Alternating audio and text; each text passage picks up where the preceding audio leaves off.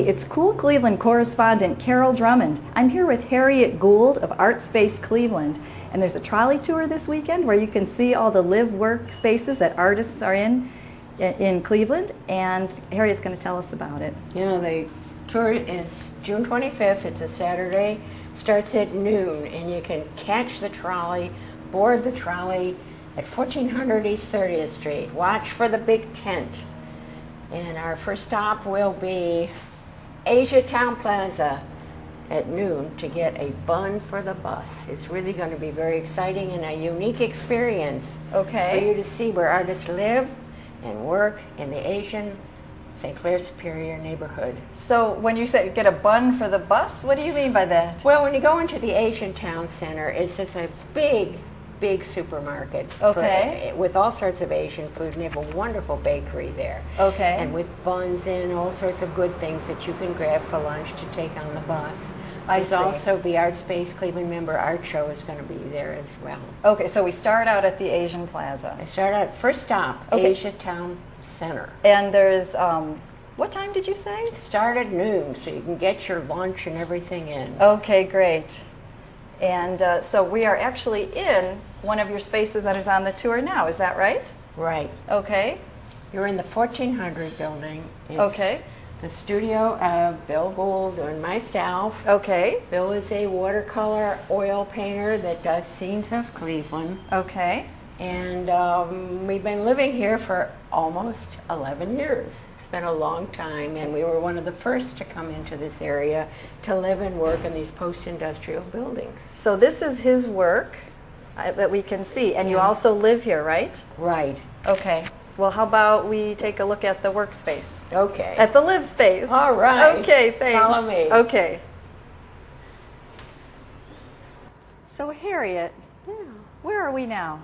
We're in Bill's and my live space. It's one big space, which we've divided up into the bedroom, as you can see. We call this jokingly, lovingly, the honeymoon suite. And we have a bookcase behind us, which has see-through shelves, so I can see the sun come up in the morning and see this beautiful view we have of the city. And here we entertain friends.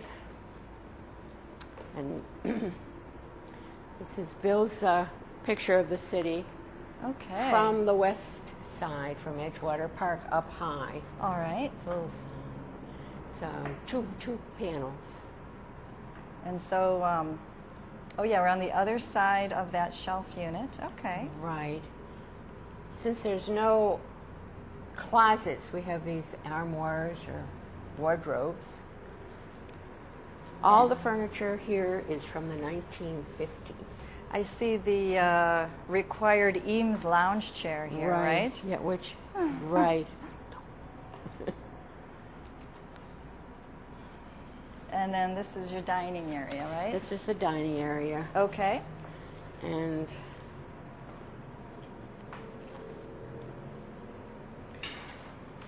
so it looks like you have a fantastic view of the city out the window here. It's quite a view, especially at night when all the buildings light up. And you can see the storms coming. It's exciting. Yeah, from the west and off the exciting. lake. Yeah, a little excitement in our lives. Very cool. Yeah.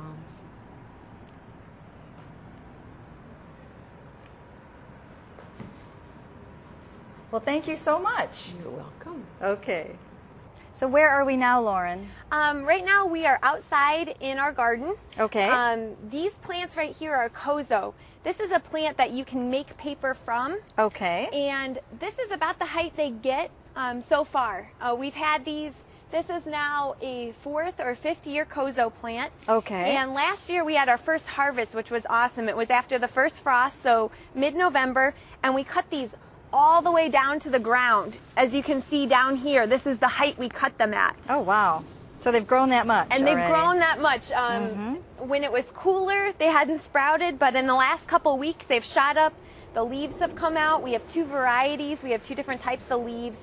But we had our harvest. We had interns and volunteers in, and there was a really long hand process of cutting them down and steaming them, using soda ash when you boiled them, peeling the bark, and you actually use the inner bark of the stalk. So you cut it down and you peel the bark off.